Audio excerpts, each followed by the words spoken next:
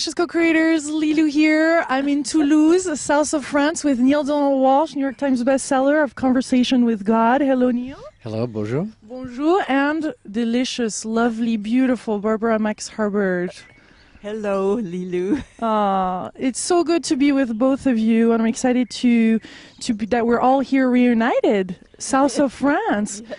To speak about this book, The Mother of Invention, that you decided to write, Neale, that is bringing quite a different writing style and in a beautiful way to show humanity this new species that is being born, right? Why did you decide to write this book right now? Well, Barbara. They offered me $3.5 million, and I said I couldn't refuse, so I agreed to write the book.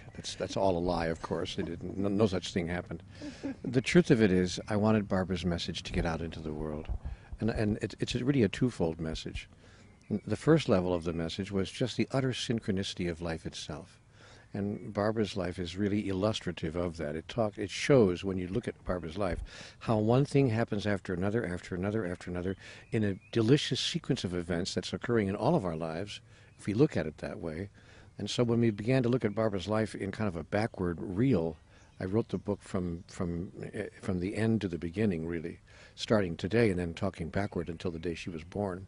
And when you look at someone's life in that way, you begin to see how the dominoes fall. And you begin to see that all the things that happen in your life, the things you called good, the things you called maybe not so good, every one of them had its right and proper place in the creation of this moment right here, right now. And when you see that, honestly, without getting over poetic about it, you almost drop to your knees in gratitude as you see the construction, the unique matrix and construction of everyone's life. You just say, my goodness, thank you, God. I see the whole thing now.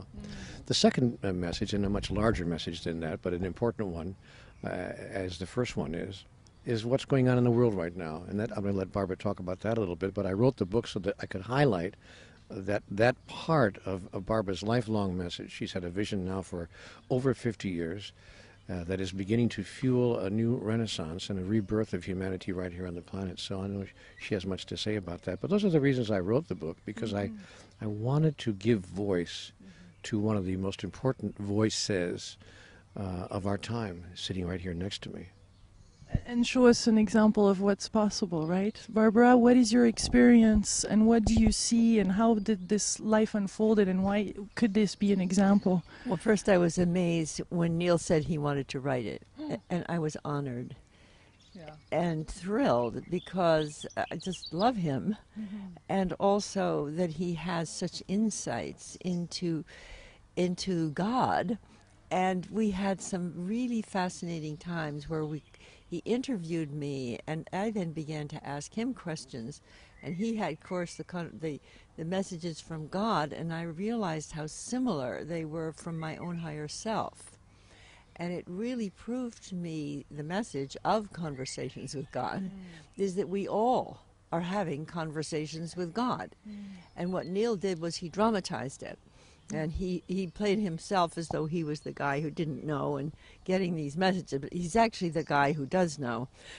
And so he and I sat for days in his studio with video, and also I sent him my intimate journals that I never published, and we really explored I guess the depth of my life, and it could not have been a more extraordinary experience for me. And maybe the most amazing part is that he decided to start my biography in the future, and he picked the future date, December 22nd, 2012. Brilliant. Which I have always held as a possibility for a planetary experience of oneness and wholeness. And when he picked it, I said, Neale, well, we don't know that this could happen. And he had a lot of specifics in it, which were what we wanted to have happen at that time. And he said, it doesn't matter. This is your intention. And by writing it, we're going to bring more into reality than if we didn't write it. And everybody will know that we wrote it before this happened. So I have felt that this biography by its intentionality, is helping to create what it was that it was writing about. Not only, of course, my past, but my future. Tell us what that is. Well, I would say the key experience of my life was what I call a planetary birth experience. And it came from asking a question: what in our age is comparable to the story of the birth of Christ? A child was born in that story, and it was such an extraordinary child that what followed changed the world. So I thought we had a story as great as that if we knew what it was. Of course, Neale and I are very interested in new stories. So when I asked that question, I became like an astronaut. And I literally experienced the planet heaving and struggling and fighting. And then suddenly we found empathy, love, creativity, innovations connecting. And I heard the words, our story is a birth. What Christ and all great teachers came to tell us is true. We're one, we're whole, we're good, we're born. Now when I got that, I felt it in my body. It wasn't an external experience. I was and am, and we all are actually members of this body. This is not, it's not just a metaphor, but because I felt this oneness, not only oneness, but the uniqueness of every part of the oneness. That is to say, every single human being and all the new innovations. I felt it, what it feels like when the planet as a whole comes together. And my guidance, I got my vocation, is Barbara, go tell the story of the birth of a universal humanity. Now that was 1966. So with Neale, with his brilliance and intuition, chose that event happening real time in December 2012, which was a recapitulation on a planetary scale of something that many of us have felt. This is not like a unique thing for only me, because it's actually true. We are all members of one body.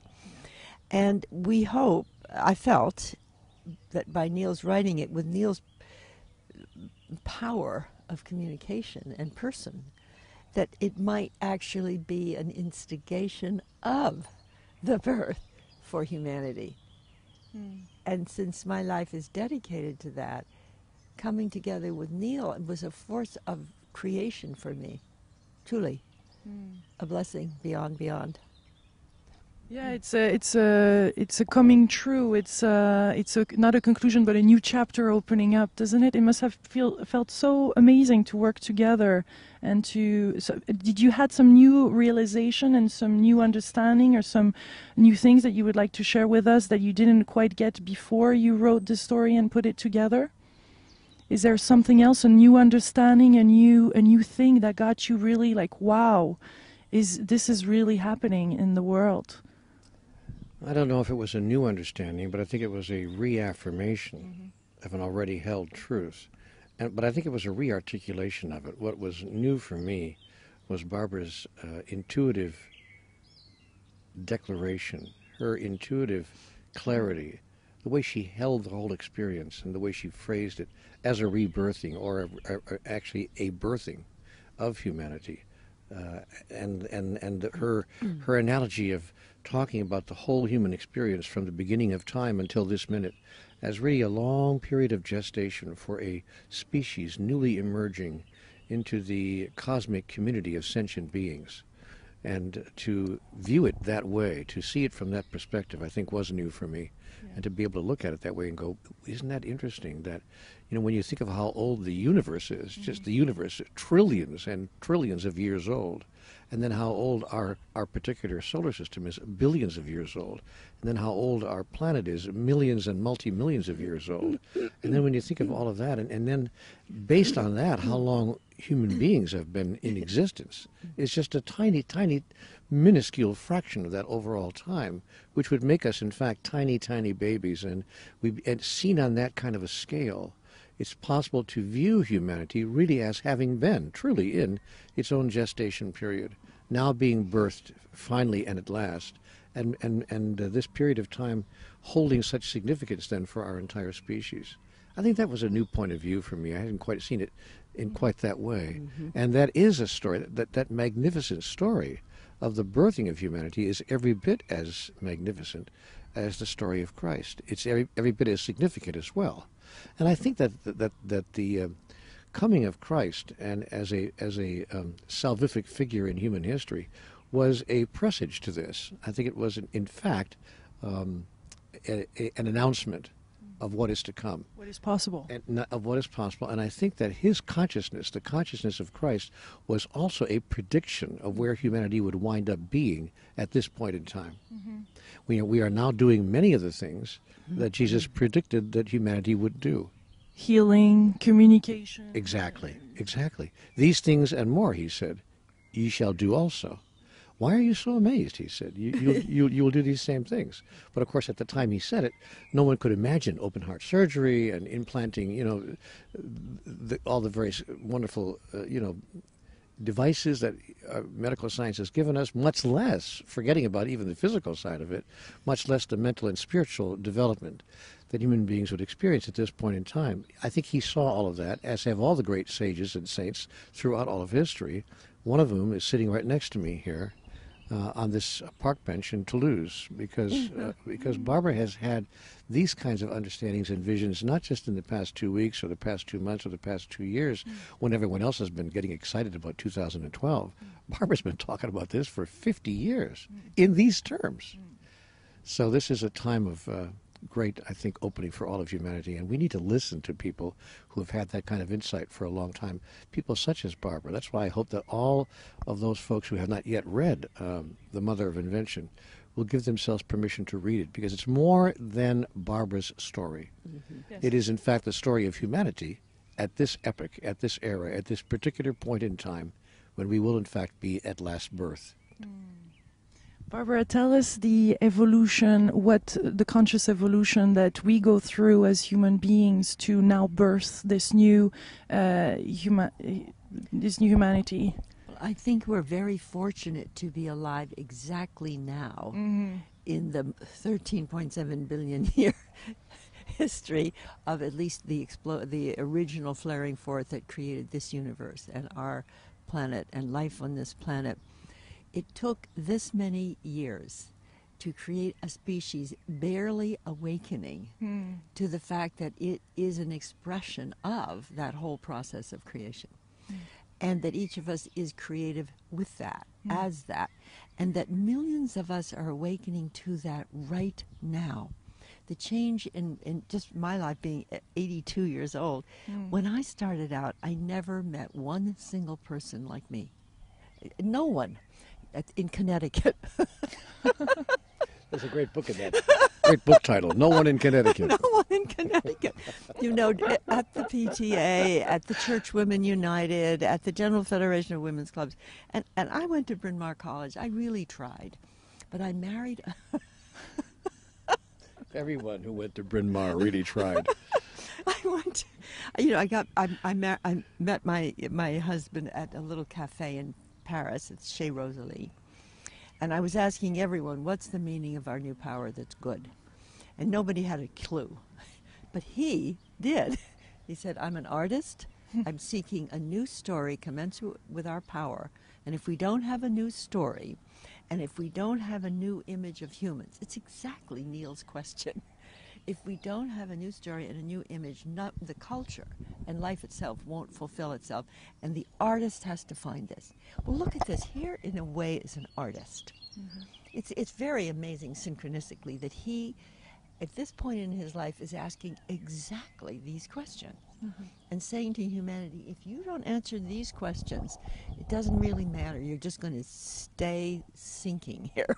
So he must have picked me because the questions that I was motivated by are surfacing in Neale's work. I mean, he's passionate. You heard him staying there. Why is it that billions of people haven't gotten what we want? Because we haven't really asked ourselves the right question. He speaks of our new cultural story.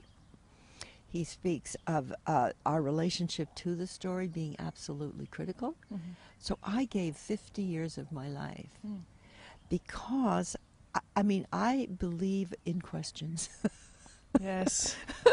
Yeah, I think that's one reason I'm so interested in what Neale's doing right now, because when you get a question deep enough in your soul that it moves you, you can't get away from it. I couldn't get away from the question of the meaning of our power. And when I asked the meaning of what was comparable to the birth of Christ, I got an experience comparable to our power. And I want to share just a really brief anecdote from Barbara's book that touched me deeply. She told me her story, and she told me that one of her moments of awakening in her life was when the atomic bomb was dropped on Hiroshima and Nagasaki.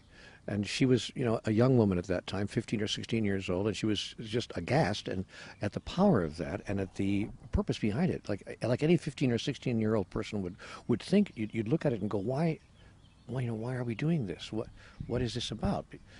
And later on in life, by an extraordinary set of circumstances, she had an opportunity to meet then President Eisenhower. And that's another whole story how that happened. But there she was in the White House, in the Oval Office with President Eisenhower. And she asked him, she said, you know, Mr. President, may I ask you a question? And at that time, she was a bit older, in her early 20s. And the president said, well, of course, young lady, what would you like to ask? And she said, well, Mr. President, what is the meaning of our power for good? And his face went blank. And he just looked a little off. And he looked at her and he said, I don't know. Now, when the President of the United States says he does not know what the meaning for good is of our enormous, immense power, that would set you off, if you were Barbara Marx Hubbard, on a lifelong quest to find out. Well, I've got to find, if he doesn't know, then nobody knows. I've got to find out. And so Barbara has spent the rest of her life searching for the answer to that seminal question that has to be replied to. We must give a reply. Now, I want to say that I think that life in 2012 and beyond is our answer to that question.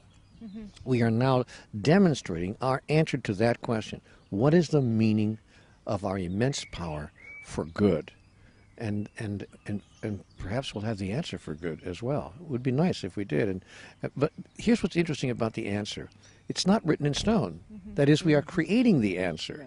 Right. And so we can create it one way or the other. The question then before the House at this point of our evolutionary journey is, how shall we create the answer? Yeah. Barbara, give us the answer to that question that you had then. Well, I was. What would you answer on this day? Well, the answer is that our species is being born as a co-evolutionary, co-creative species at the dawn of the universal age. We're at the very beginning of the birth of I think, what the true nature of humans is to be, which is to be one with the divine as creators. And that we have been given the power of gods, little gods. And if we're learning to be now divine, good co-creators, we're at the very earliest stage. I think we can handle all the hygienic problems of Earth. Restoring the environment, feeding ourselves, taking care of the basic needs. We have the capacity when we're connected, but that's just the beginning. And I personally feel, it was something in Neale's, one of his books that I loved, about highly evolved beings, Hebs. And which book was that, Neale? Book 3. Book 3. Highly evolved beings are beings who it seemed to me we were becoming if we get through this. And I'll tell you really a personal secret now that I'm 82 and been living this for a long while. I'm really excited about that. I'm not that excited about all the hygienic problems. Hygienic is like a baby's born, it's got to breathe. It's got to nurse, it's got to eliminate, and it has to have a bassinet. But you don't say, oh, that's it. You say, oh, that's the beginning. The beginning. And you need to do the beginning. But I think for the human species to have the energy, vitality, and enthusiasm to go through this beginning and do a lot of hard work, that we need to be having some impulse that makes us realize we're just beginning. And like a mother will do anything for a baby because she knows it's going to grow up. If she didn't think it was going to grow up, I don't think she could stand it. Well, I think we're going to grow up. And I feel, as an 82-year-old, very new. Because it's not that I'm growing up. I think I am going through metamorphosis, which is a change of form, where I'm noticing that the energy of this impulse creates more vitality, creates more love, creates more enthusiasm. And sometimes I look at myself and I say, I wonder if I'm becoming a universal human myself. Because I've been saying this, and because I'm so old, nobody cares. So I'm now introducing myself as an evolving human. Well, by the end of the video we did in Santa Barbara at your home, you were just beaming with light, and the video definitely captured that. There, you are the incarnation of that on Earth. We can feel it in your presence. See, and what I'm saying, and this is what Neale reflected in the book, I have never felt extraordinary. I have felt normal, but it's a new norm. And what Neale has been able to do in the book is show anybody who has lived through whatever, that's their particular design. It's all synchronistic, it's all meaningful.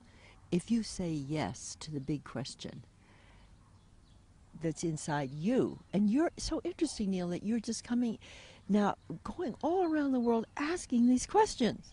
How come this is happening? Yeah, I think that the meaning of our power for good is, for how I would articulate it, is the meaning of our power for good is that it was given to us by life itself as a tool with which we could demonstrate who we are.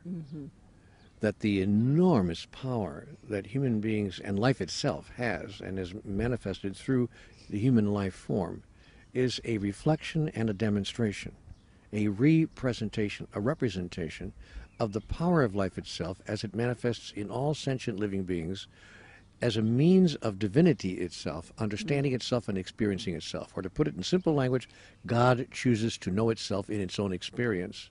And we have only just now, with all this power that Barbara was asking about, the power to split the atom, the power at this point to unravel the genome, the human genome, the power to do all the miraculous things that we're doing right now, is just a tiny fraction, a smidgen. God says to me, you guys, you know, that's just sandbox stuff. You have no idea of, you're just barely scratching the surface. But the meaning of this scratching the surface is to show us what's beneath that.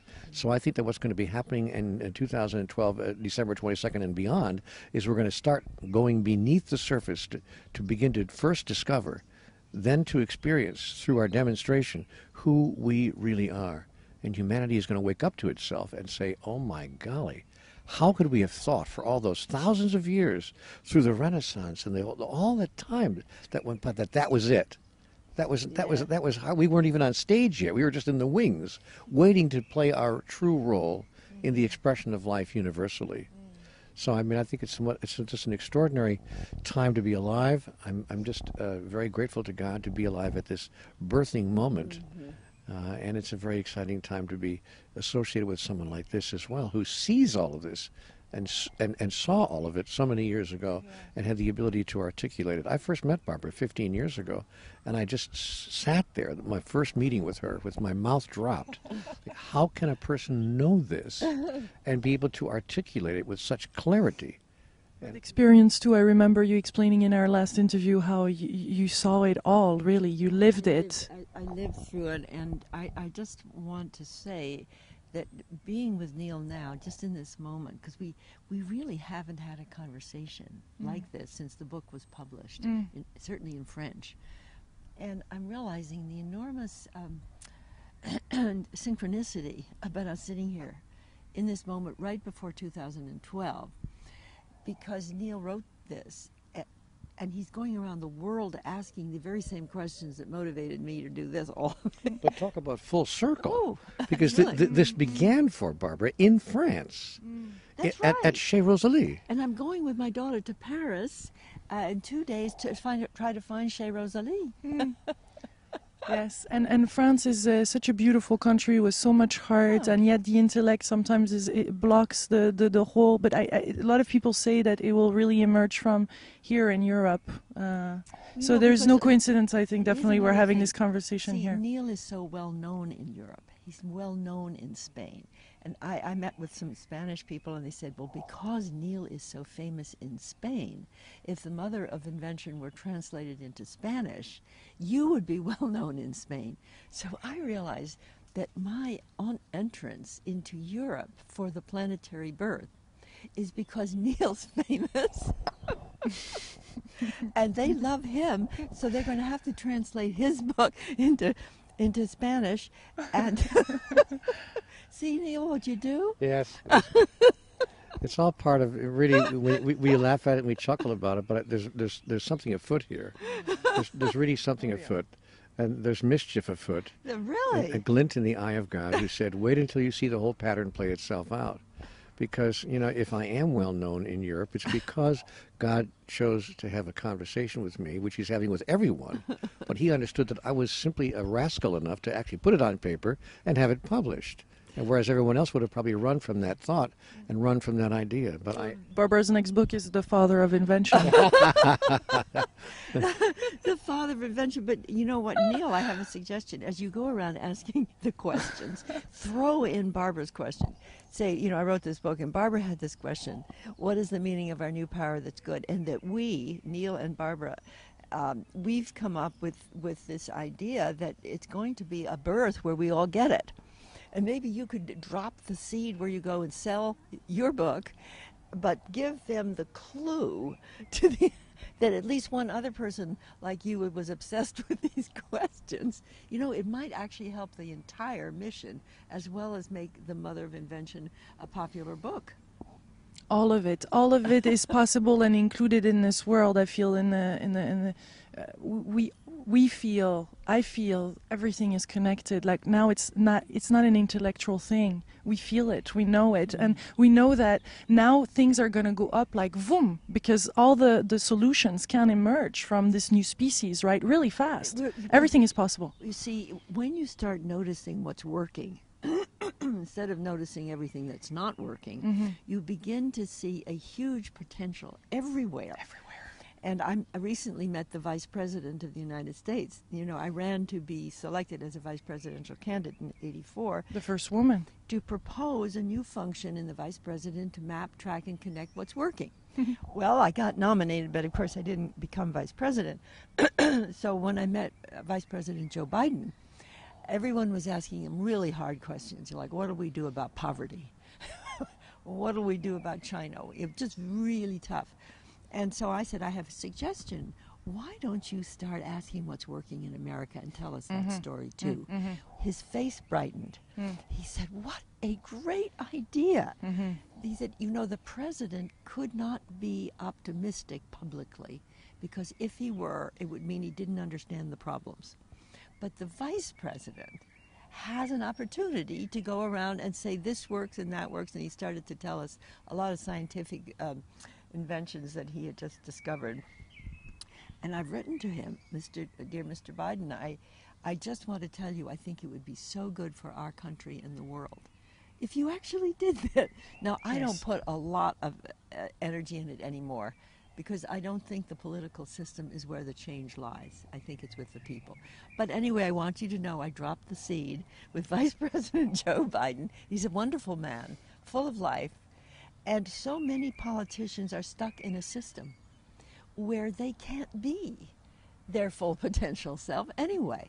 Yes. Because the system is requiring that they oppose and destroy each other. Yeah, it's a very constrictive environment. It's very difficult, and Barack Obama is not the first president, I might add, to take that office and to discover how difficult it is. And we're saying this, by the way, on Election Day in France. Yes. As this program is being recorded, the French people are electing their own. 6th of May, yeah. They're electing their own next president. And so the whole world really is at this point of electing its future. in many, many forms, not just politically, but in many, many forms. And I agree with Barbara. The answer is not going to be found in politics, although a smidgen of it will be. Yes. And the answer will not be found in economics, although a smidgen of it will be. The answer will not be found in education, although part of it will be. And the answer will not be found in spirituality, although part of it will be. But the answer will be found in the whole picture, and how it's put together, and how it's seen as a whole. And that is part of the power of humanity that we are now manifesting, to see the whole picture as one whole hologram, really, and to see how those various elements work together. Barbara has a wonderful 12-sphere wheel that shows exactly what I'm talking about. And if people began paying attention to those kinds of models that emerge from minds like this, they'll begin to see that holistic approach that can produce the tomorrow for which we have so long yearned. Yes, you see, when the astronauts saw Earth from space, there were no people in that picture.